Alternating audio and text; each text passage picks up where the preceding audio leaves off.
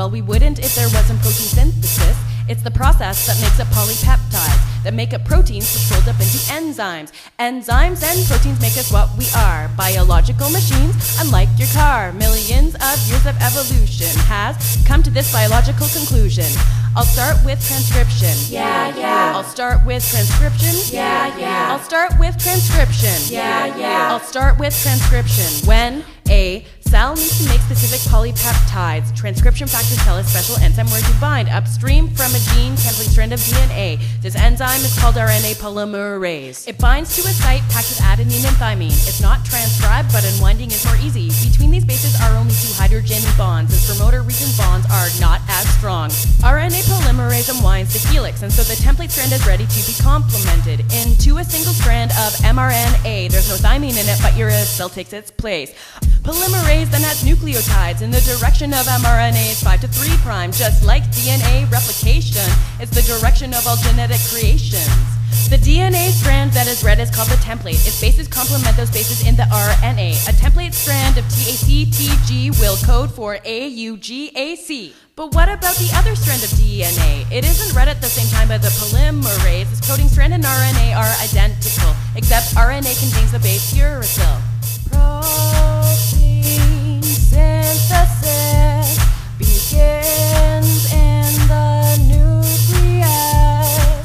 mRNA is synthesized then to the cytoplasm, where it binds to a ribosome. tRNA finds amino acids to form a polypeptide. Gene to polypeptide.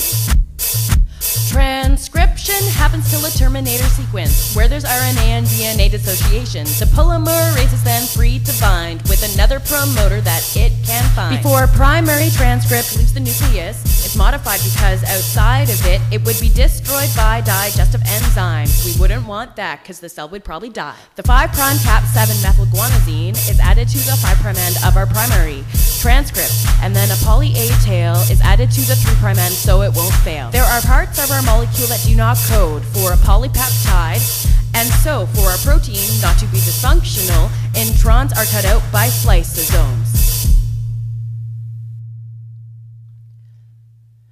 Protein synthesis begins in the nucleus.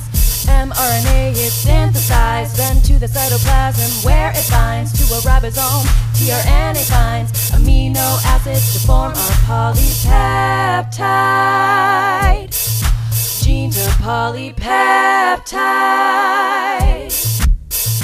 Then out to the cytoplasm mRNA goes, where it meets up with its friend ribosome. 60 and 40S subunits then clamp on to the mRNA. Next up,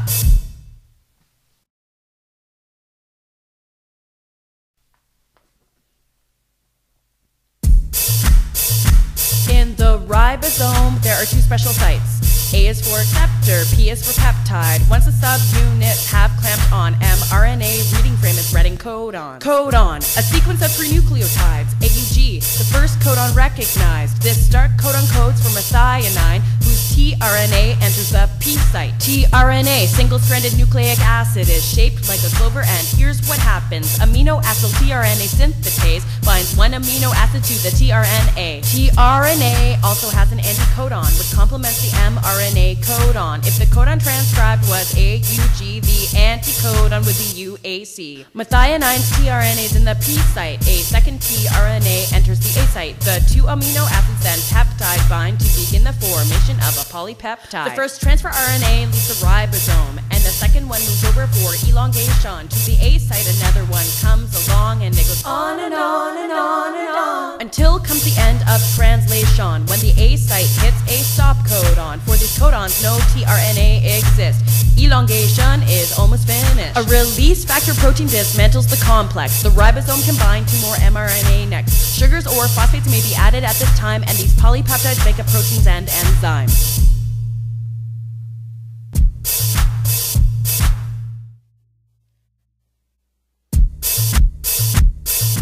Protein synthesis begins in the nucleus. mRNA a ribosome. tRNA binds amino acids to form a polypeptide. Gene to polypeptide.